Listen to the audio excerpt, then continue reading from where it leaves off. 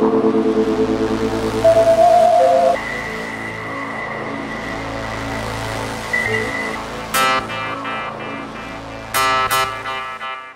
there, and welcome to another episode of Ronan Nazarene Talks. I'm Solitary Ronan from Solitary Ronan Films.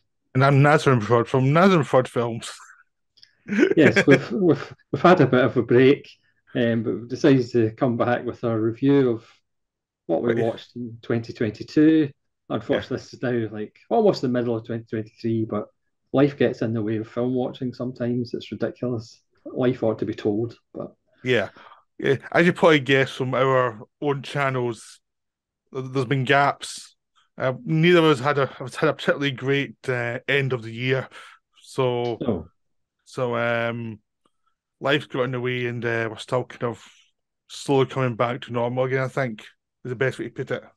Yeah, so this isn't going to be anything structured. This is just going to be a lot of nonsense, which is obviously completely different from our usual episodes, Yes, of which course are it is. highly constructed and Yeah, yeah, we spend months writing it. And yeah, yeah. We planned to actually have other people on initially before everything went wrong. And then by the time we actually get around to doing this, it was a month later, never everyone done their videos, and I was like, well, what's the point? We only to do yes, ours, and yeah, so this idea we had for a while was just, how we did last year was basically what we watched that's not released in 2022 that actually, because we both watch stuff not tied to the year more than watching stuff tied to the year, it's in some ways it's more of our genuine 2022 list than the actual releases of the year. yeah. I mean, I think I watched about 5 films that were actually made in 2022 last year, so it'd be a short video for me. So Yes. I've watched more, but to be honest, most of the ones I'll end up watching from last year, I'll probably end up watching over the next few years, and then eventually I was like, it's just the way it goes. I don't have the energy to keep on trying to keep up, catch up, and it's like yeah, I want to watch when I want to watch it. I don't care enough. yeah. So I mean, I don't know. I think you might have some rewatches in your list, but for me, these are the films that I watched for the first time in 2022 that really impressed me. I mean, there's a couple of exceptions, but that's just because they actually got Blu-ray releases for the first time. So Yep. And we should point out in 2023, you've gone 4K finally. yes, I put a video up. I went 4K, so I had 4Ks that I'd bought just as part of special editions like Flash Gordon because I just had to. Um, but I have since I went 4K last week. I've bought a few. Some have come in and I've watched them, and others will probably be coming in this week. But I'm not going to go mad. Yeah, Um, yeah. I was pointing out to you before this was basically the difference between you and me. When I went in 4K, there was absolutely nothing. Basically, we Kubrick stuff and the Elephant Man, and that was pretty much it. And a couple other ones in Studio Canal, and that was pretty much it. There wasn't much. So a lot of my earlier trashier films in 4K came from the initial splurge on 4K. yes. So and you've got actually even more titles you actually can buy. Yes, it's actually not a bad time to actually go big 4K. So because it's actually obviously Indicator released or announced their first 4K releases, um, and some. I mean, one of the reasons for getting it is Once Upon a Time in the West is coming out. Three Colors trilogy is coming out. Yesterday I found out Midnight Run's getting a 4K. So Yep. The Dollars trilogy is out already. yeah, I've ordered 2 out of 3. I've got two, and I've got the third one on order, and it's in the post. Yeah, So which two have you ordered? number 2, number 3. Right, that's two I've got. I think generally they're the better ones, and the first one is. I've also had the first one the weakest transfer because of the materials they had. Yeah. So I left it until last, but now I've got that. But And obviously, I'll be focusing on like Lynch and Cronenberg. I've ordered Crash and Videodrome. Already had one of the films we'll maybe talk about. So yeah, there'll be specific directors I'll kind of try and yeah, get. Obviously, I picked up the Kubrick 5 film set for about yeah. half price because the box is torn, but it's like So half price. So so what's in that five? it's Spartacus 2001, The Shining, Full Metal Jacket, and the one that I always forget, Clockwork Orange. Clock Orange. That's one. Yeah, Yeah. Yeah, they're the ones that they're the ones that were out earliest, so that's why I was guessing it would be them yeah, because those were the five, and then there's other ones that Pass of Glory that come out, and that's a very good yeah. transfer. But yeah, they're very But good transfers, all the Kubrick ones, even Spartacus, which is not a film I like very much, still a yeah, very nice transfer. not me either. Usually it's 70 odd quid, but I got it for 40 because, like I said, there's a rip in the box. It's like, okay, Yeah, I'll take that for half price. So, yeah, I do that as well. I was like, there's a rip somewhere, so yeah, I'm on it for the discs, so I don't care. Uh, really looking forward to 2000. yeah, it's a very nice transfer. Uh, so we should get started on our list then. Yes. Who wants to go first? I mean, like I say, mine will just be rambling. Um, but certainly one of the box sets I enjoyed was Universal Noir 1 by Nice. Indicator, and certainly The Web and Kiss the Blood Off My Hands, which is a great title. Kiss the Blood Off My Hands with Burt Lancaster in London. Um, there's certainly two highlights from that box set, but another wonderful noir box set from Indicator. Yeah, I've got that one, but and I've got the Columbia ones, but I just haven't started watching some of other things I've been watching. It's like Yeah, it's that thing is with noirs, I know once I hit a noir phase, I'll just go through them all. So yeah, it's they're not just so watchable because they're generally all under 90 minutes and they just like whiz by. So, yeah. So my first choice actually is not a film at all. wow. It's not even a TV show. What? It's a press conference. Press conference? It was so good though. It was so amazingly good that I've watched it quite a few times. Now you have to be a wrestling fan to know about this one at all, right? So it's a CM Punk press scrum where he absolutely murdered his own bosses, some of his co-workers for being incompetent and unprofessional. It was one of those that great thing of now if you're dealing with people who you think in your life are absolute tubes and are bring your job into disrespect. And this is professional wrestling where, Yeah, it's we all know what professional wrestling is, but if he just ripped into them in a way, it was like, what the hell he's doing? It was it was so well delivered. It was like, I've been waiting to see this for years. This is just so good. This is like if you ever want to quit your job, this is how you do it. This is like, it was wonderful. I watched it again last week and it's just so good. Plus, he's eating muffins the whole way through it all as he just tears into them and tears into the fact that some of these people are unprofessional and do not learn from people with experience. And it was like, oh, it was just wonderful. is it on And YouTube or is it? it's one of those things they still talk about it 6 months afterwards a lot. That's how big it was. That's how like wonderful. And after this, the him and 3 or 4 others who he slagged off got into a fight backstage, and they all get suspended. It was just you couldn't top it for Yeah, everything being wonderful. It was like so this had to go on my list, even though it's not a film or TV show. But it was like it's hard to think of anything this year that was as dramatic and as crazy as that.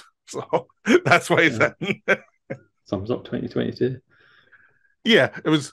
It was my great experience 2022. Actually, it was just for like, wow, I've always wanted to see something. Normally when people get fed up with others, they don't. There's only so far they'll go. Now he went in both feet. You know, Yes. so so yeah, that's my. I recommend anyone to watch it who's watching this. It's something else. Is that available on YouTube or is Oh it yes, on TV? YouTube. If you want the link, I'll send you it. It's wonderful. Yes. So I'll let you go to the next choice before I rant about this again. I'll just do a recent release by Eureka. It's animation. It's Son of the White Mare from Hungary. Friend of the channel, Chris Mohan, talked about this in one of his watch lists. Just beautiful animation. There's extra short animations included in the set. It's just a really nice set, and just beautiful artwork as well, and just lovely animation. Just quite beautiful little set. I think that was released in November, December, something like that. Yeah, no, I mean it's telling that you've got all your boxes beside you now. I have none. Yeah, I looked them all out. So Yeah, it's like yeah. I I thought like my about it. I thought props. I cannot be bothered looking all these out. There's too many. Yeah, Uh, pulling them out is fun. Putting it all back in again is not as yeah, much fun. yeah. I don't have that one yet, but it's on my to-do list. It's one of those ones that's like when it came out late last year, I was skint and I was like, well, I'll get it Yeah. down the line. It's one of those ones like the last Eureka box set of horror movies. It's like I will get it. It's just not quite yet. There's something actually quite therapeutic about watching it. It's really quite lovely. Yeah.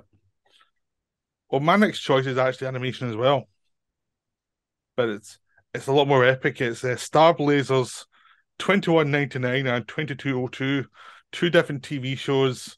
One's a sequel to the other, or you could call it Space Battleship Yamato as well. Is that a name for it? It's a remake of the Japanese one from the 70s, and it's this old spaceship, this old battleship, the World War II was sunk. They bring it back up, and it's turned into a spaceship, and it's sent as a thing to save humanity to get information from this other place, another side of the galaxy.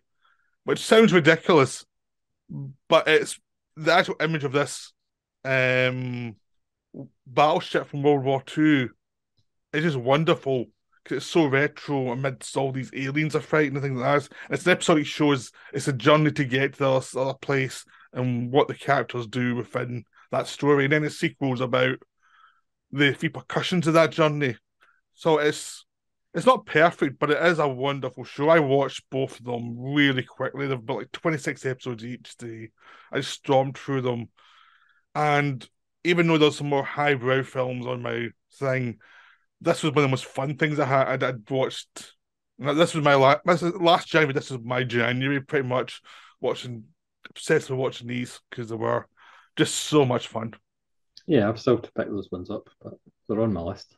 Yeah, they're really worth it. The character stuff is good, and the imagery, just the weird imagery of the old fashioned and the more modern, it just really works quite nicely. Yep. I'm just going to go to Criterion's. So Right, Ride the Pink Horse, which was directed and starring Robert Montgomery, which is that title I is know that title is it, it's a noir set in Mexico, but a guy who goes down to Mexico. It's really strange, really odd. Obviously, it's directed by an actor, but it's actually quite fascinating. I did a random review of that. Not I'm just doing all the things I did a random review of. And Jubal, which is a wonderful little western with Glenn Ford, a Delmore Daves film, who did 310 to Yuma. This is yeah. better than 310 to Yuma, and because Rod Steiger's in it, giving another subtle performance. Um, it's just an interesting little psychological western. Those wonderful things that they did in the 50s with westerns. So those two are well worth checking out. Cool. Uh, my next one is Shawscope Volume 1, which came out the year before, but I didn't really watch them all till last year. And it's like they were just great. And I've now got Shawscope Volume 2, which I'm now going through. Uh it's just a great box set. I mean, it's just wonderful to sit back and watch these like kung fu films made by people who knew what they were doing from the 70s, 60s, 70s, 80s. You got a couple of really bizarre ones too, like the Mighty Peking Man, which was a monster movie. And then with of this Yeah, box set, we also get these great action movies, action kung fu movies that are wonderfully done. They've got a very set style, and actually, one of the directors is so consistently in his interests. It's like, well, this guy's almost an auteur within Shaw Brothers because he's so. It's Lea Ling or something. I'm butchering the name, but he was a guy who was the fight organizer for a while, and then he became a director. And his films are just wonderful. Every time he's involved, one is always just worth watching because it's so good. And they're just great, fun films. They're tacky in lots of ways, but that's part of the enjoyment of them. You know, Yeah, I mean that box set is really special, and because of life, I haven't even started Volume Two yet. But I will at some point this year. But I still haven't got around to Volume Two. But Volume One was spectacularly good. I think the worst film on it was still good and enjoyable, so that's kind of the standard of them. yep. Um, I'll go to Indicator in a very strange film, Blockhouse with Peter Sellers and others. It's strange because it's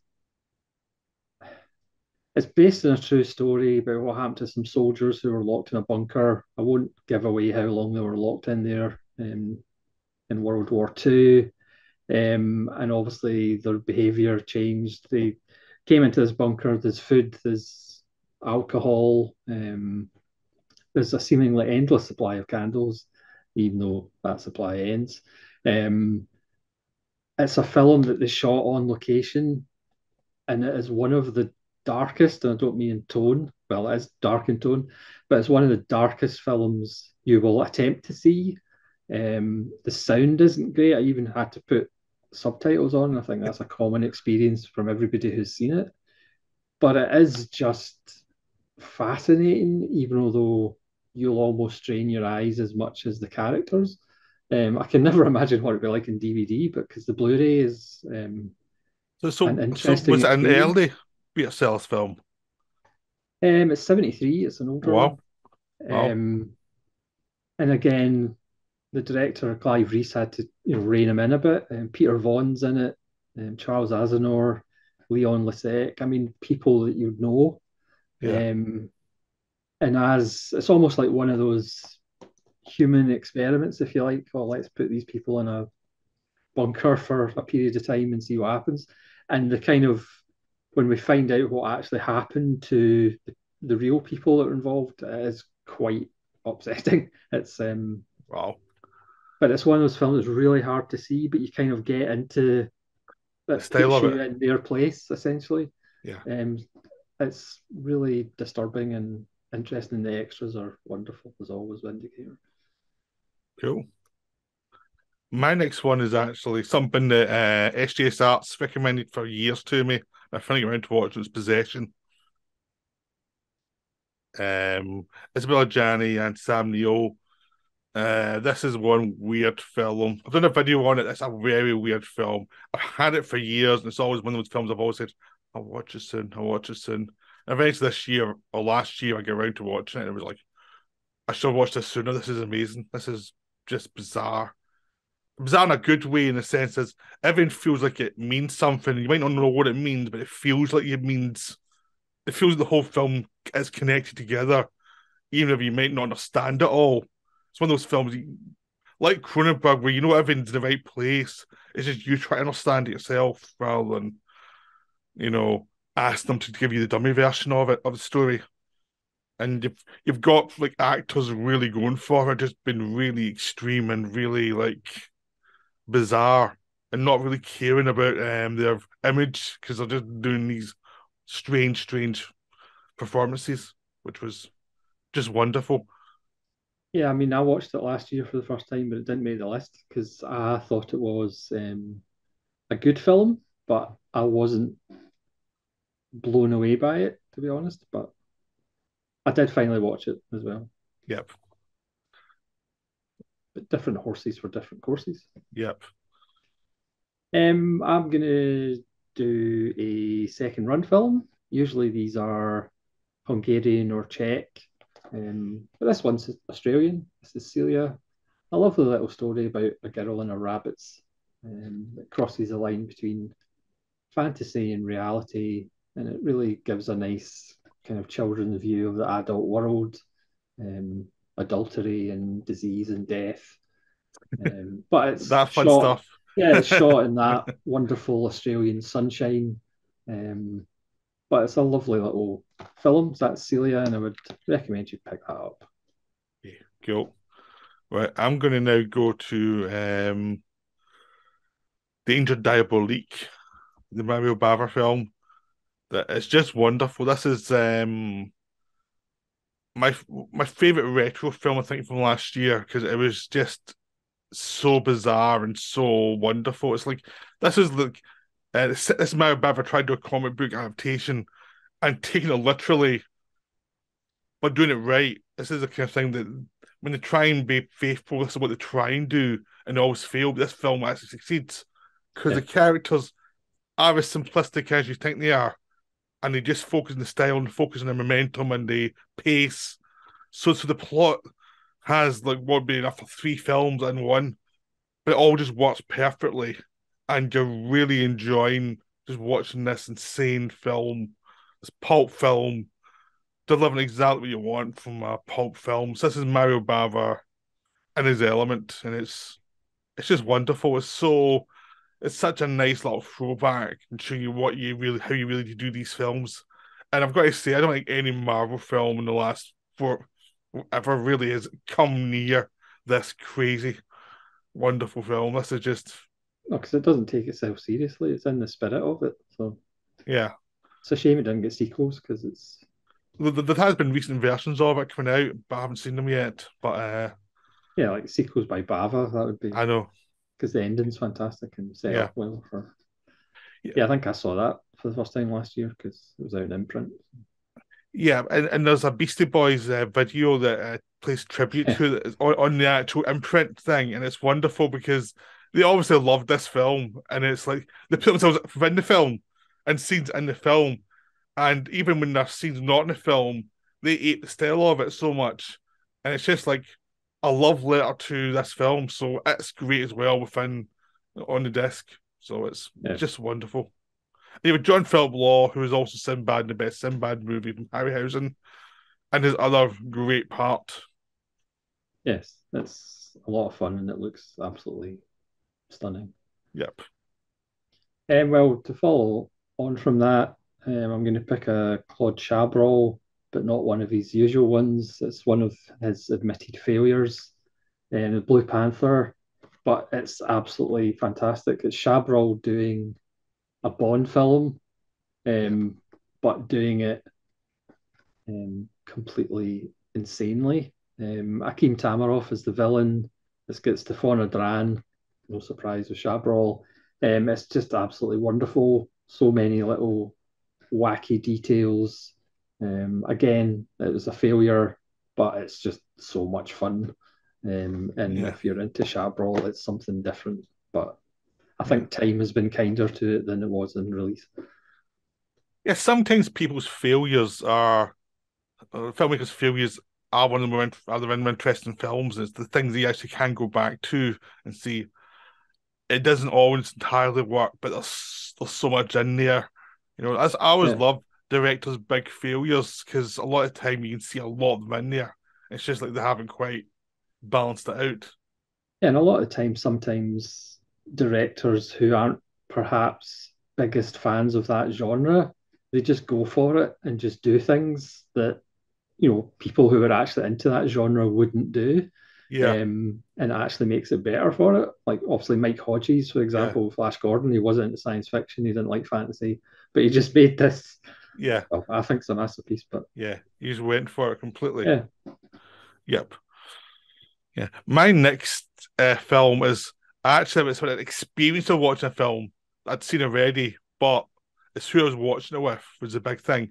So it was watching Zoo Warriors on Magic Mountain with my nephew on a projector, um, and showing him that and watching his brain slowly break. I thought I destroyed his sanity by the end of it because this is a film that everyone's seen it jumps around a lot, and the plotting is threadbare to say the least. Like it makes massive plot jumps for ways you don't quite understand usually, and it's probably best watched when you're drunk. It's the best way to put it. So I showed this to my nephew who was I think 12 at the time, and I think I broke his brain for a good half a day and I could process how this weird film, how it was, Yes, what the hell was going on in it, and it was just wonderful to just watch his face get what I kept on saying. Yeah, you think this is crazy, but the next bit is going to be even crazier. And he goes, "There's no way," and then the next bit we get even crazier, and he'd be like, "How the hell did they do that?" And then I was like, "The last act's even crazier," and he goes, like, "There's no way," and then the last act came out, and it was like, "Oh my god, you're right." It was wonderful, which is a great experience of a crazy film. yes. It's like showing people like Hard Boiled or The Killer who've never seen a proper John Woo film before, Yeah. and you say to them, "Do you want to keep counting the body count?" And they go, "Okay," and then after 5 minutes, you just give up. Yep. Well, in contrast to that, I think this is a film that you saw first and did a video of first, Hiroshima. Oh yes. Um, just another one of those beautiful, horrible films. Obviously, no guesses to what it's about, but it's just absolutely brutal and absolutely wonderful and should be shown more Yeah. often in places. Yeah. It's really haunting, especially like the fact that they had it was during it plus after it, so you got Yeah, to see the after effects of it, which makes it much more brutal. I've yeah, yet I've yet to watch Black Rain, which is about that as well. I've yet yeah. to watch. I've got. I haven't watched it yet, but But I it's think not like, Hiroshima stories. You have to watch them in the right mood. yeah, I mean, it's not like somebody making a film about it now. This is a lot more immediate Yeah. and a lot closer to it, which makes it even more harrowing. Yes. Okay. Well, I've got.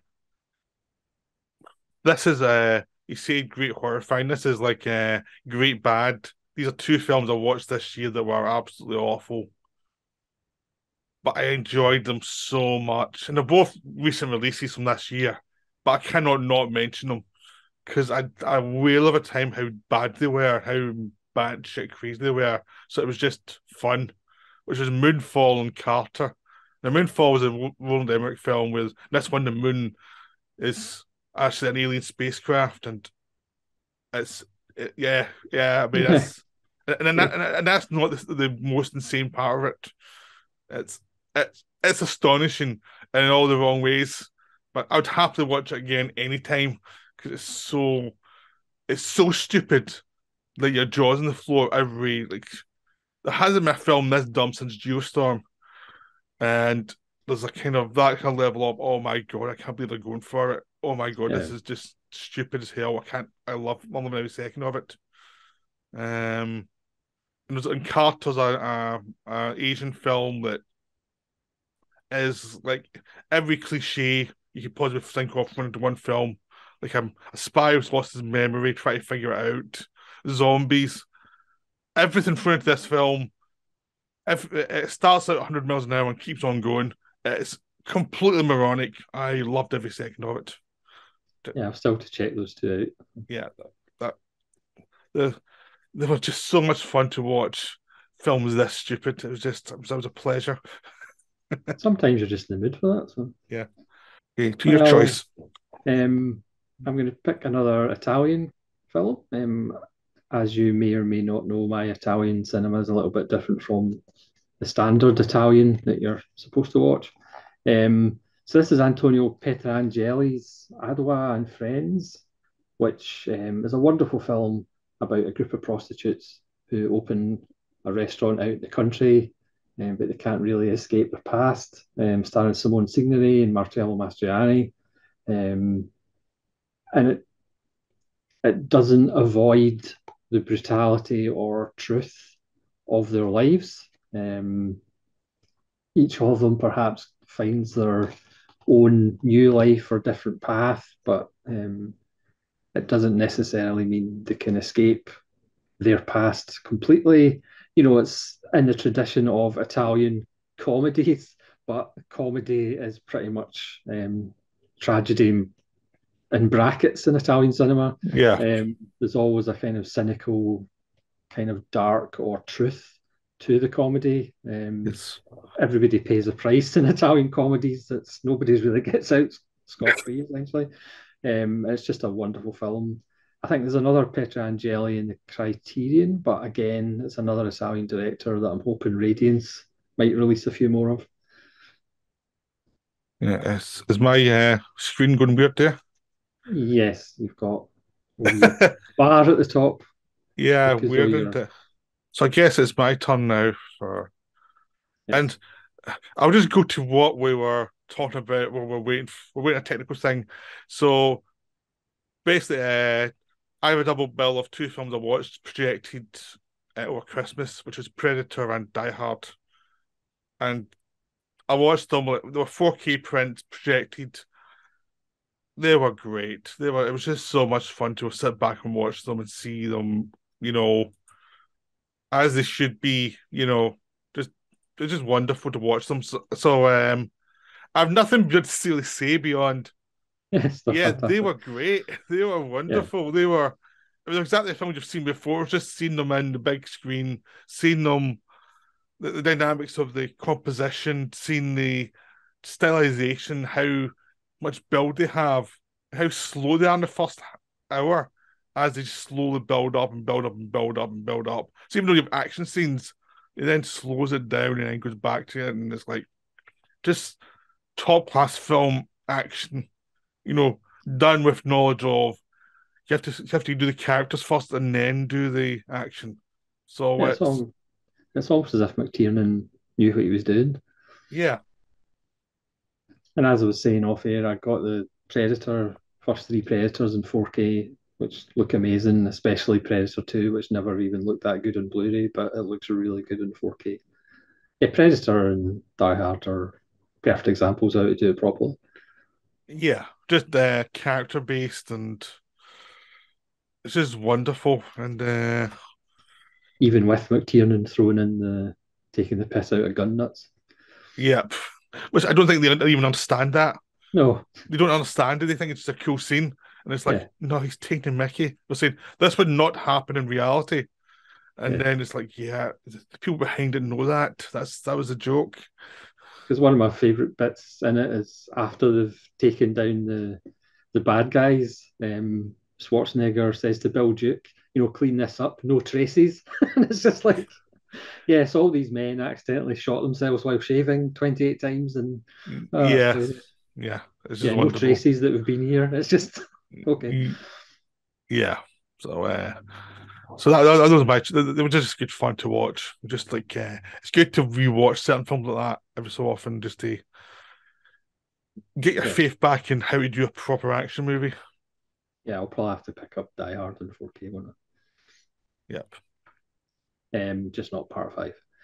So I've been doing a Joseph Losey season, and one of the standouts that I'd never seen before, and I've now seen it, I think, about three times, is King and Country, one of the five we did with Dirk Bogarde, Leo McKern, Tom Courtney, just a wonderful World War One film. The Blu-ray really shows off the black and white cinematography, based on a play, really claustrophobic. It was all done in a studio, but there's lots of mud and rain and depression. Tom Courtney's on trial for cowardice, um, and it's just wonderfully done. Again, with a lot of Losey. It's really about class, and it's just really beautiful. And the upgrade to Blu-ray really shows it off well. Sweet. So you did a video night earlier on, you didn't you? Yeah, this is my last, or this is the last part of Lucy I've done. Um, I'm on to Well, didn't you cover that in is some other way though earlier? yeah, I did a random review of it first, and then Yeah. I've just done it as part 15 of my Lucy or Yeah, something, yeah. which is a really Because good I know, one. because I was like, I watched a video in that Yeah, I earlier on. think it was the year before I actually All did right, a random review of it. So. all right, okay. I'm going to go for Walker next, which is Alex Cox's film, released on Criterion. So I got it, I think, a year before, but I watched it this year or last year, and I hadn't seen it since like the early '90s, really. I think, or I'd seen it maybe once in DVD or something like that, but it wasn't a great print or anything. But I hadn't really watched it for a long, long time, and it was just lovely print, some nice extras. It was just like a nice little subversive film that got a director blacklisted. and it's not a perfect film. You can tell he's pushing probably a bit too far in certain places, but it was pushing a bit stuff that probably needs to be pushed, like the American financing of dictators in South America for their own political gains and not caring no matter what they did as long as they were following orders of a certain kind from America. And it was just like as I look at American imperialism and how it's just pretty much the same as any imperialism. It's just like we want these people to do what we want, you know. Yeah. So it's a wonderful film and it's grossly underrated. Even now, even when we're going on about all of this stuff now, no one brings up this film, even though it's like the prime example of how you do this kind of film. Yeah, I really need to pick it up. I'm sure I saw it a long time ago, but it's been so long. Yeah. I need to pick that criterion up. So I'm going to talk about two modern films. Wow. Unbelievable. But not 2022 films. Titan, which I enjoyed a whole lot more than Raw. I thought Raw was good, but Titan was almost special, but it's still very, very good.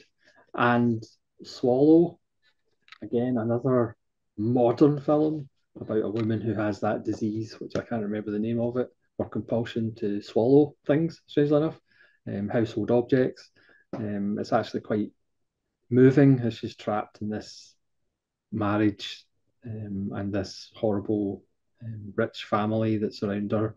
And this is her only way of kind of feeling alive and escaping. It's actually quite a moving little film. So that's two modern films that are actually Yeah. very good. Yeah, I liked Titan, but I didn't love it. I thought it was good. There were some problems for me with it. I've not seen Swallow, but I've got it in streaming, but I haven't watched it yet. Yeah, I have bought it, so it's just a case of getting around to watching it. yeah. I'm Um, not as high on Raw as other people are. I preferred Titan to Raw. the thing is, when I watched Titan, it was in the peak of its everyone raving about it. And I Yeah. think that I went against it slightly because it was like, yeah, I've seen Cronenberg films, type of thing. And it's like, I Well, think, when it came out, it was compared to Crash, and yeah, even Viggo Mortensen said, "I don't think so." It's like, yeah, but yeah, it's very good. yeah, As I say, I preferred it a lot more to Raw, which I thought was good, but it was nowhere near as good as kind of the hype yep, for me, anyway. yeah. Well, I've got Wisconsin Death Trip, the next one, which is a documentary enactment of a mysterious time in the basically in I think the 1870s or 1880s where this area in America there's lots of suicide, deaths, and madness all in one area, this one town, and it's just like it was just exploring. It came from a book, and we're just exploring the phenomenon. And then it goes to modern times on this town as well, just seeing what it's now like, which is this very vacant American town where nothing interesting happens now. And it's just a look at the madness of the frontier life and also the madness within the American dream of success and how it can easily turn sour and how people are just kind of ignored once they're no longer of any use and how death just becomes another statistic. And the flashbacks are all done in black and white and to the 1800s, so it gives us beauty to it. It's only available on DVD. It should have been upgraded by now, but it hasn't been. It's a beautiful film and it deserves a lot more attention than it's been getting. Yeah, I need to check that out. I'm going to go to France in the 60s Ooh, and Monsieur Gangster, which is a comedy about gangsters, strangely enough, well, with Lena Ventura, Bernard Blier. It's just a lot of fun. A certain kind of humor, but if you like the certain kind of humor, it's an absolute blast. And Leno Ventura, I really need to get more of his films. I've got a bunch of them, but I really need to get more. sweet.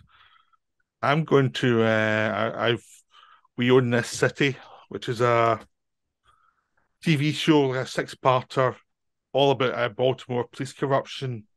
It was done by David Simon, who did Homicide and did The Wire. This is his return to policing in America. And it's just looking at the cops that came up after The Wire, basically, and how some of them just used the laws and used the weaknesses within the political system to run roughshod over the law and make a lot of money, you know, out of you, be racist to civilians, just to treat people horribly, and knowing that they would not get caught until, of course, people started noticing their excesses. So it's a wonderful show. If you like the Wire Homicide, you should definitely watch it. It's really wonderful. It is only 6 episodes, so it's not like it's an epic thing. It's just a very concise look at modern policing and why there's so many problems. Yeah, I need to check that out, but I didn't have the. Was it Sky Atlantic? Yeah, or Can't what it remember. was on? Yeah. Hopefully, I'll get a physical media release at some point. Yeah, it's definitely worth Um, seeing. yeah. Back to Imprint, another one that was a lovely release of a film that I've certainly seen excerpts of a million times because it's in a Metallica video. Johnny Got His Gun, another World War One film. The cheerful one. Yeah, the cheerful one about a soldier gets his arms, legs, ears, nose, face, everything blown off apart from his torso, basically. Um, but of Was course, it called Stumpy? yeah, Timothy Bottoms, Jason Robards, but Donald Sutherland as Jesus, bizarrely. But it somehow works. The only film Dalton Trumbo ever directed. He obviously wrote it as well, based on a book that he wrote. Just another beautiful, horrible film. There's a category of film that of beautiful, horrible, and Johnny Got His Gun is just fantastic. Sweet, that's good.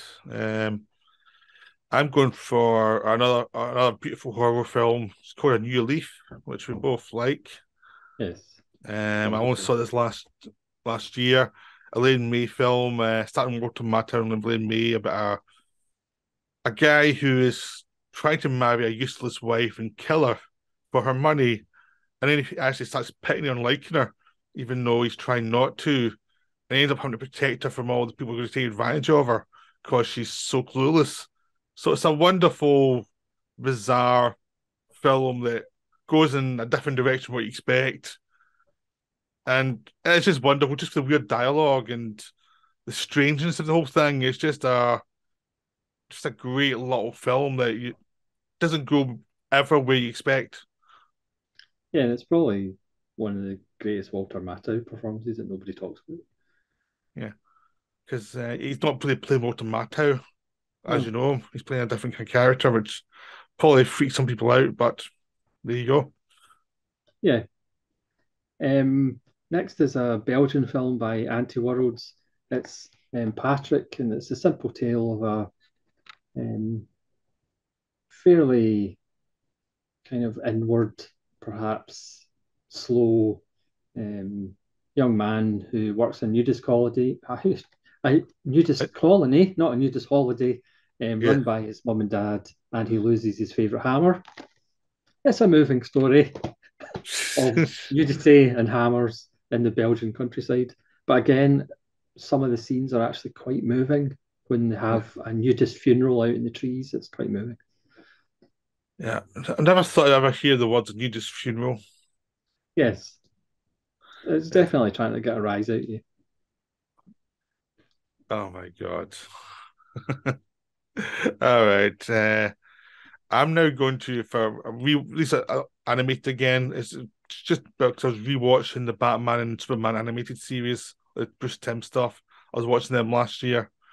And I just really enjoyed it. We'll see how well made they were and how beautifully animated and how the storytelling was simple, 25 minutes, clarity, and the voice work and the atmosphere. And both these, because I mean, everyone knows about the Batman ones, but the actual Superman ones are also very good. They're very different, and you know, and they probably do Superman better than most people have done them because they play it straight without making them boring.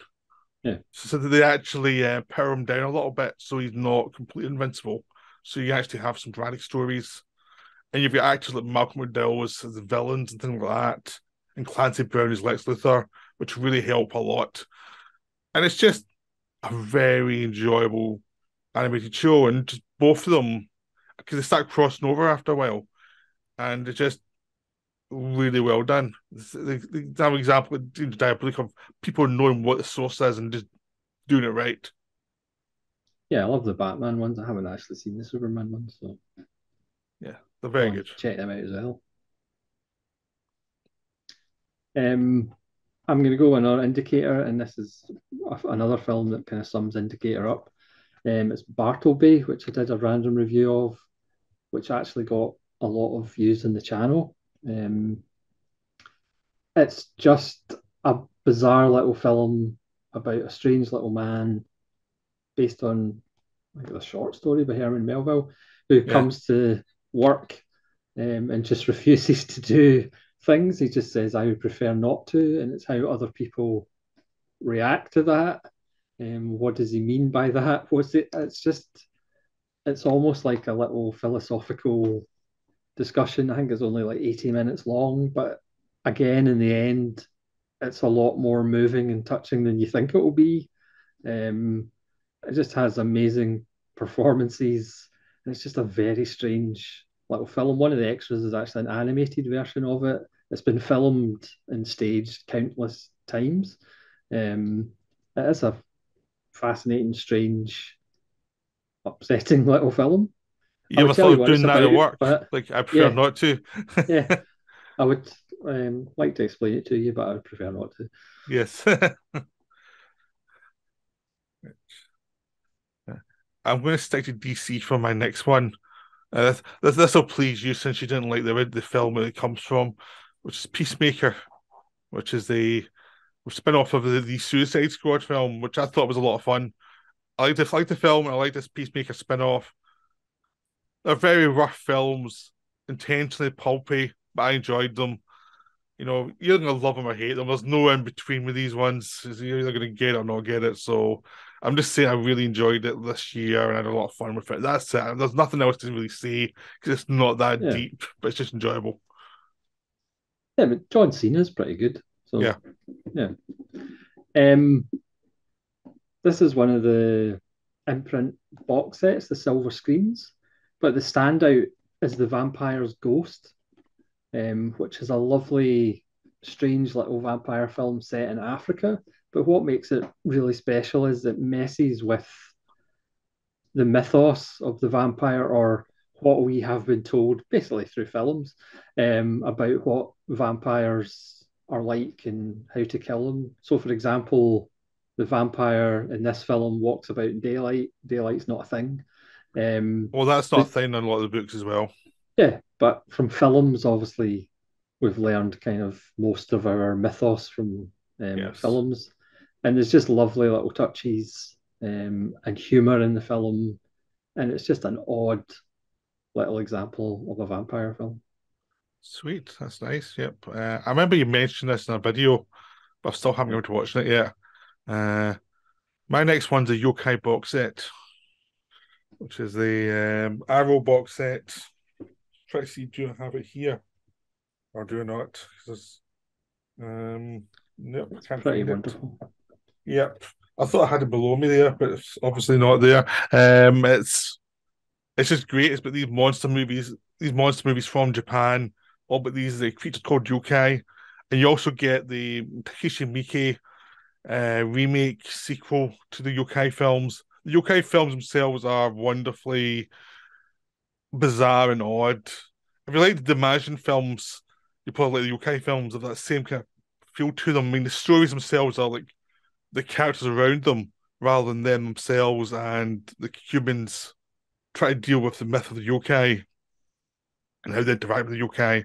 But the yokai themselves are interesting creatures and oddball and funny and silly, and they're just delightful films. I really had a blast with them. So they're on the Arrow releases. They're they're definitely worth seeing because there's some wonderful things in there, and it's very retro Japanese kind of monster movies. Yeah, I think Mickey was making a sequel to his, or he's It's made it. out. I'm not quite It's out sure. in Is that Japan. right?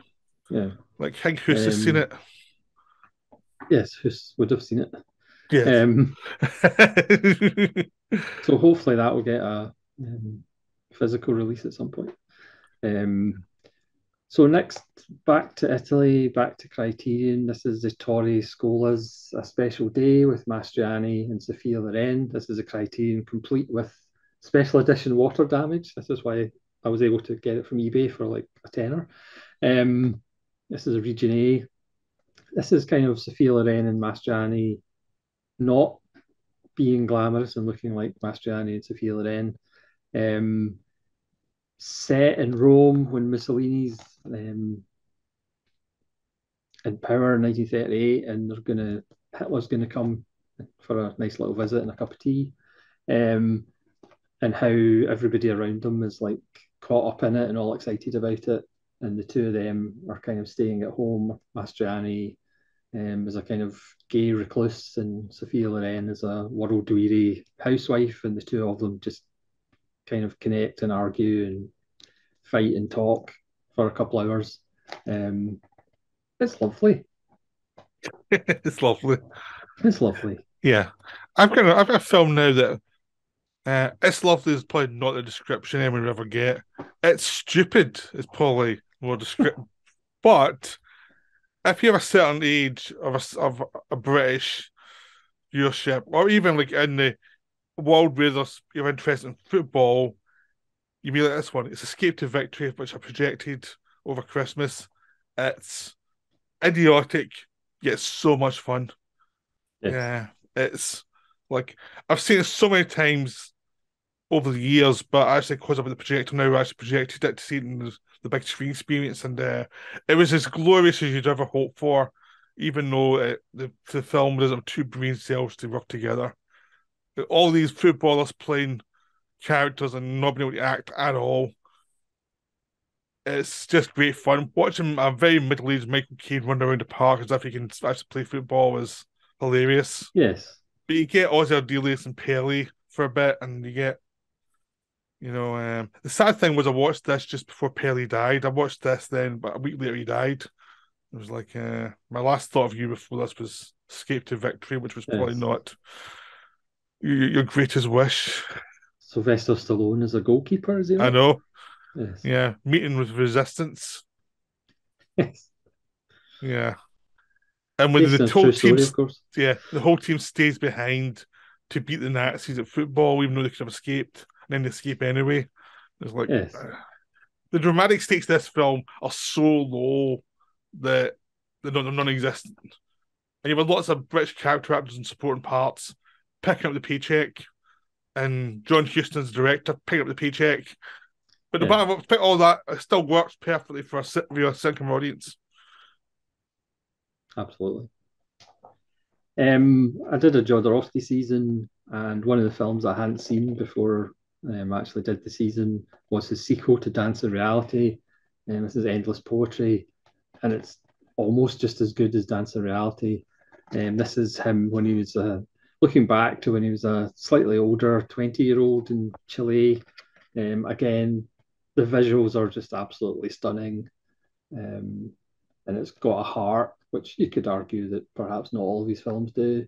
A much more mature Jodorowsky, but Dance of Reality and Endless Poetry are a wonderful double bill. Um, Again, Jodorowsky's a fairly divisive character, but his those last two films that he did, I think he did one after that, but that was kind of more of a documentary psycho magic. But these two are just absolutely lovely for visual stimulation. Yes, I've not watched it. I haven't watched it. So Jodorowsky, I need to. Some of those things I'm kind of watching. I'm waiting to just get into the mood to watch them because I know he's a certain Yeah, kind of director. You need to be in a certain mood for him. yes. So I haven't really been in that. So Nice choice. I'm going for now. I've got Nigel Neil Quatermass films and also other viewings like Year the Sex Olympics and things like that. I was watching a lot of them late summer. I watched Quatermass, Quatermass 2, Quatermass the Pit, the Quatermass film from the late 70s. I watched X the Unknown, which was a rip-off of Quatermass. I watched The Abominable Snowman, which Nigel Neil doing The Abominable Snowman with Peter Cushing. I watched a whole bunch of them. They were a blast. I really enjoyed myself. They were fun British sci-fi horror at their best, made by someone who knows what they're doing. Yeah, So it was really enjoyable. I had a really good time watching all of these. So that's why I'm bringing them up. yeah, they're wonderful. I'm going to go back to Criterion with a film from 1972. Buck and the Preacher with Sidney Poitier, directed by Sidney Poitier because Joseph Sargent kind of got asked to leave off the set. And Harry Belafonte, for people who don't think Harry Belafonte can act, check out Buck and the Preacher because he doesn't de-uglify himself. He uglifies himself with really bad teeth and long hair. And he's just absolutely fantastic. He steals the film from Sidney Poitier. Poitier actually does a really good job directing it. There's some nice compositions and shots in the film. And it kind of tells more about the truth of the black slaves that were allowed to go free, but then they were pretty much hunted down to get taken back again.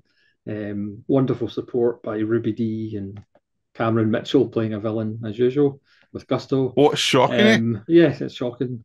Some really good special features about the relationship between Patty and Belafonte because they did fall out for a period. And this was kind of the first time they'd spoken to each other after a few years.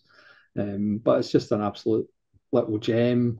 And it doesn't kind of gloss over, the fact that Poitier's character was a sergeant who actually hunted and killed Indians, and then he has to ask them for help. So that doesn't kind of get glossed over. Um, it's just a wonderful little film and a really fun release from Criterion that I wish they'd do more of. Yeah, cool. I'm going to down two films I projected that I watched this year. I'd seen them both before, but I had never seen them on the big screen, which was Past Our Glory and The Most Dangerous Game. And I bring them up because seeing them on the small screen, seeing them on the big screen are two very different experiences. They're both great films, but we see in the big screen, you can see why they're great films a lot more. You see the detail, the sense of foreboding in both of them, the sense that things are going horribly wrong, and how sad and moving Puff's Glory is, and how deranged Most Dangerous Game gets as it goes on. Yeah, It's like they were both very kind of. They were just really exciting to watch on a big screen, just to see them like properly, rather the way they were intended, rather than just seeing them on TV. It's a different experience. So that's why I'm bringing those two up. They're both great to see them. If you had a chance to see them projected, see them. They're really amazing. yeah. Next, back to Indicator. This is one of the three Region 8 only releases they did, to some controversy. This is Orders to Kill, which is like three films into one. You could argue it might not stitch together the best, but it's just such a bizarre, dark film about a guy who gets sent undercover to kill a potential spy during World War II. James Robertson Justice, directed by Anthony Asquith, Eddie Albert. It's just so bizarre because it is kind of three kinds of film kind of mashed together. But Yep. it's absolutely stunningly well done. And again, really dark. And it's one of those 1958, but it does get away with some fairly transgressive, dark stuff. Yep. Sweet. Um, I'm going. Rewatching Yes Minister and Yes Prime Minister series. I hadn't watched them for a long time, and just watching them again was just amazing. Just see how clear they were about British politics and how clear they are about just the insanity of politics and the self-serving nature of politics and why nothing is done that helps anybody and why it's just all about serving the people who are going to make most of a project. So it's really funny. It Yeah, holds up really well. So it was just nice to rewatch them all in one a big run, basically. yeah. I mean, it's classic, but unfortunately, it's still relevant as the day it was made. Sadly, and Yeah. probably will always be. Oh yes, it's like it's politics. Well, I'm going to go through like five films from one director, which was the first. Obviously, I've seen that director. I recently did a favorite 50 kind of ranked, and he came in at number 50th, even though I did forget a couple of people, so he might not be in the 50th You again. mean like Lester? Yeah, like Richard Lester. Yeah, yeah, It's Masamura, who I think you did the first video on Blind Beast, which yes, is amazing. yep, But also Red Angel. These are yeah. all Arrow releases. I've not watched that yet, but I've got it. It's spectacularly good. Irezumi, which again is absolutely Got wonderful. that, but haven't watched it. Giants and Toys, which is absolutely wonderful. Got that, haven't watched it. Black Test Car and Black Report. You get two films in this one. Got both, haven't watched them. Both are really good. Um, I mean, again, I can't remember which release it is, but there is an extra by a guy who claims to have watched pretty much all of his films. So his early work is patchy, his later work is patchy, but this kind of bunch of films and a few more, obviously, are really his best work. So hopefully we'll see a couple more of these because they're all really, really good. Another Losi, Blind Date with Hardy Kruger and Stanley Baker. Day of the Locust, which I don't know if I'm not really that sure of what Babylon is about. Is that about the golden age of Hollywood? I'm not Yes. actually quite sure. Yep. Well, this is probably the film it tries to be, because this is just absolutely insane. As far as stuff they, I wouldn't think they'd get away with now. Well, The Babylon guy, apparently is starting to say they shouldn't get away with now. yeah, Well, the thing um, is, to be honest, I don't really like Day of the Locust. I've seen it, I just never really connected with it. yeah. I mean, I think the ending is like almost apocalyptic. It turns into a zombie film. Yeah, that's the only bit Um, I liked about it was when they got really bad, yeah, really horseshit, crazy. I just thought it was really, really good. Yep, Um, Manila and the Claws of Light, yep, Helena Broca, absolutely amazing. Um, we might as well talk about Crimes of the Future. Certainly the yeah, best film from 2022 that I saw, but like I said, only saw three or four of them. yeah, Just an amazing film. It's like having an old friend back. yeah. Yeah, that was on my list as well, but I knew you were going to say it, so I thought I was leaving it off. Yeah, I think I've seen it three or four times now. And it's just absolutely wonderful, so assured. Yeah, Um, you know you're in the hands of somebody who knows what they're doing. yeah, I've got the same Um, copy, the 4K. yeah, I haven't watched it yet. Oh, no, I've watched the film. I haven't watched the 4K of it yet. yeah. And one of the might be my favourite film from last year. Tomorrow I'll wake up and scald myself with tea. The Czech time travel Nazis. It's the director who did the Carrie XB1. Which I This is adored. just so funny. It's one of those films that from the opening titles I kind of knew I was going to love. Um, it's got twins, it's got time travel, it's got Nazis. I mean, it's absolutely fantastic. Um, I've got a few more, but I think We'll just pick them up and let's see them. okay. The War trilogy with Rossellini, especially Rome Open City, is fantastic and I really liked how you truthful. resisted. Easy Living, written by Preston Sturges, Ray Milland, absolutely fantastic. Dawson City, Frozen Time, about the gold rush, but also about cinema itself and early cinema, as there's all these reels of film found in an ice rink in 1970s. Fascinating second run release. Max, The Devil Strikes at Night, about a Nazi serial killer. Fantastic. Sacco and Yeah. Vanzetti, another Italian film, another Volante.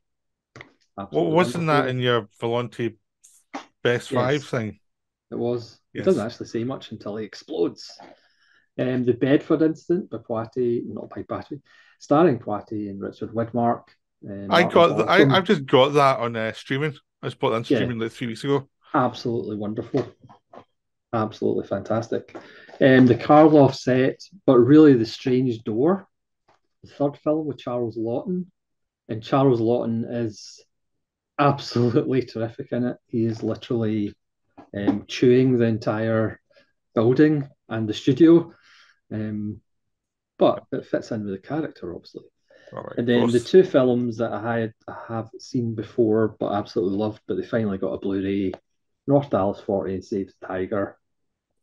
Two of my favourite films from the 70s, and it was just so wonderful that they actually got Blu-rays finally. Yeah, so we should stress that Dallas is better than Oliver Stone football film. Yes, I switched that off after 10 minutes. I couldn't actually watch any more of it. Yeah, Any given Sunday, it was just, I couldn't watch it. yes. North Dallas 40 is I've got that wonderful. one in streaming. I haven't watched it yet, but I did buy it. I just need to get around to it. Yeah. So I've got a bunch of stuff, but the kind of stuff I cover on my channel a lot this year, so I'm trying to avoid going into them too much. There's like the Lubitsch films we covered, which I thought were just enjoyable. Yeah, So the Tarkovsky films I've been doing the series on, and then Herzog films I've been doing series on, so they were great to rewatch. Chris Marker films, again, I loved watching them. Narrative films we did for the channel, and Crimes yeah, of the Future. So all that stuff, not a surprise if you've seen my channel. I did a crazy Bondathon over the year and watched all the Bond films. Those are good Saturday night things for me. They were fun. They were lots of fun, so but what are not your really for you. what are your favourite Bonds? Well, it's a Master Secret Service. It's probably my favourite, and I like the Dalton ones and the Connery ones. They're my favourites because they're my favourite Bonds. But Yeah, I like the Craig ones. The Moore ones are good fun. The Brosnan ones are. But there you go. Um, so they're the ones I had to get through the Brosnan ones. They yeah, really were the chore. So there's 3,000 Years of Longing, which was a George Miller film. I covered at my channel. It was wonderful. I'd recommend that to anybody. I got the 4K from America for that one. yeah. I see Um, it's actually under a tenner on Blu-ray, so I might actually pick up. yeah, but it's one of those ones that's so colourful. Yeah, That's why I wanted the 4K because it was like I wanted to see the colours done yeah, right. Those early Mexican horror films that you recommended to me, yeah, the Lorona and stuff like that, they were really enjoyable. Licorice Pizza and Ronin double bill I had late in the year, which were it's a great double bill because it was so opposite as films. That's why I had on my list is like just strange, wonderful films. Very different. And two films I saw after I made my best of video that I liked, which was Glass Onion, which is a Knives Out sequel, other one. It was silly, it was enjoyable. Some people liked, some people hated it. I enjoyed it. It wasn't amazing, but it was enjoyable fluff, really. And I liked the Avatar sequel, even though it was too long. It was still enjoyable silliness. It's not to take seriously as a film, but it was enjoyable entertainment. So that's we covered everything, I think. yeah. Just as an aside, I recently got a new mobile phone, and I got 3 months of Disney Plus for free. So I did watch Prey, the latest Yes. Predator film, which I thought was all right, but instantly forgettable. I watched See How They Run, which was pretty bad. I I, watched, I watched that as well. I've seen that one. I quite liked yeah, it, but it wasn't amazing anyway, which is yeah, it was again instantly forgettable. I watched the Multiverse of Madness, which I did enjoy, but I just thought it was a bit long. If it had yeah. been tighter, it would have been a lot better. But it was fun, but Yeah. just way too Oh yeah. long, Well, the like thing when I blah. see how they run, the identity of the killer was a cheat. The end of it, and it was like Yeah, that lost a lot of points. It was like that's who you were the killer. That's ridiculous. yeah. What was the other one? I can't even remember, but I wasn't really impressed with that either. Um, so I Yeah. don't think I'll be keeping Disney Plus No, I had for it for three long. months once as well, and I didn't really watch much because there Yeah, wasn't much on. I mean, if you've still got it, they've got Ravenous on there, and that's worth checking out. yeah, and I've still got Amsterdam to watch on my list. The one you talked about, David O. Yeah, Russell, yeah. um, and a Yeah, couple it's a more. But mess, but I enjoyed it. yeah, It's one of those ones. Like, can I recommend to anybody? I'm not sure. It's one of yeah, those ones you're either going to like or hate it. Pretty much after 10 minutes, you're going to know. yeah. Like, But let me see Prey, which means I've seen all of the Predator films. Whether that's a good or bad thing, I don't know. yeah, Prey. I didn't like. I thought the lead character was a Disney princess type of thing, and it was Yeah, annoying. And she was yeah, always right, and it was like, yes, really, half her decisions are really yeah. bad to start with. It's like, But if you yeah, get past that, it's suitably average, yeah, which is the best you can almost hope for, I think. yeah. No, it's really bad. I mean, this year was for 2022 releases. There wasn't that much. Honestly, I kind of enjoyed more of my older films I watched than actually new ones. Even like, the new ones I enjoyed. I think there's only really seven I really, really rated. The rest were kind of, I had fun with them, but they weren't Yeah, astonishing. yeah. As I said, I didn't watch hardly anything, but obviously, Crimes of the Future kind of stands out of the Yeah, two or three that I saw. yeah. The Northman's worth watching. It's Yeah, I'll probably pick that up at some point because I like The Witch and I still see The Lighthouse. That's my backlog as well. So yeah, that was good. Yeah, there are some good films. It's just you have to kind of get through a lot of the trash, and yeah, there's, there's a lot. The next last year was pretty much we'll release everything we shot that we never released for a couple of years. We'll put yeah, it out and hope for the best. Yeah, yeah. My most painful experiences really was Wakanda Forever. Though I was so difficult to sit through. It was so boring. yeah. I won't be watching that. Us. Well, if you've got Disney Plus by next Yeah, month, you can endure it. To be honest. yeah. Well, I like Angela Bassett, but you said she's got nothing to do. So Yeah, no, she doesn't. She got an Oscar nomination for doing nothing. That's amazing. yeah. I mean, Yes, I remember in Strange Days, she was fantastic in Strange Days. yeah. But actresses, they don't get much work after a while. No, I But suppose she's over 40. So yeah, I don't know what to do with her. Instantly a mother. yeah, Yeah, no, yeah, it's been an interesting, weird year. As I said, I enjoyed the other films rather than the modern releases mostly. They were kind of yeah, the odd ones. And a lot of the modern releases, it was basically taking my nephew to see them. So their target audience was like teenagers and things like that. So you kind of know it's not really for you. It's nice if you can enjoy it, but it's not. I'm not like in too yeah, bit of shape of a. It's not for me really. So there you go. That was a year 2022. Good yes, riddance to bad rubbish, mainly. absolutely. Tell us what your favourite films that you watched in 2022, even if they weren't from 2022, in the comments Yeah, below. I mean it's probably a better.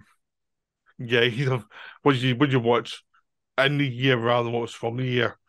You Yeah, know, I think we should thank people like Chris Moran who come on to our show quite a few times over the year, really, and yes, give shout outs to other channels like Dion and SGS Arts and things.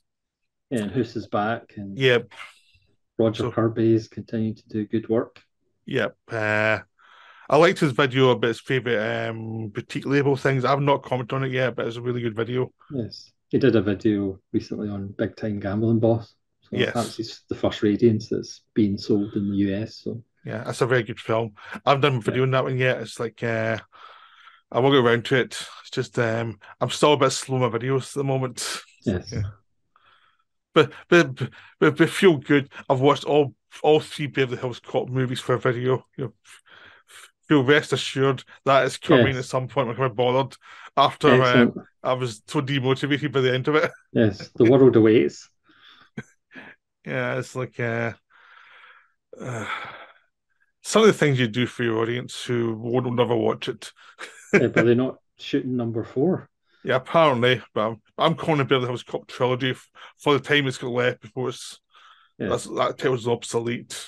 But yeah, I was what can I say? January, you do strange things in January, yes. you It's all know. about getting through. Yeah, so I mean, I'd done too good. I'd watched a big red one, so I had to watch some real trash after that. Yes, So yeah, it was really weird watching them because it was like, well, these would be in what the hell is this? The sequels quite easily. yes. Anyway, we'll go now. We won't ramble anymore.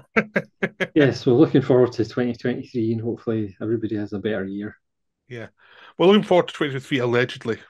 I think Yes, it's a more careful yes, way that it'll save us when we come back when we do the next video for next year. And it's like, yes. oh, that was a mistake. So we're looking forward to that this year. So Um, Thanks for everybody for watching. Please leave yeah, your comments below, yeah, and whatever they may be. yeah, and hopefully we'll have some good videos over the year. There's quite a lot of Yes, directors we're covering that I quite like to go back and do more videos on them. So I'm hoping we'll get to that soon. It's a slow start to the year for us. yes, So enjoy. I hope you enjoyed this one. yes. Bye. Bye.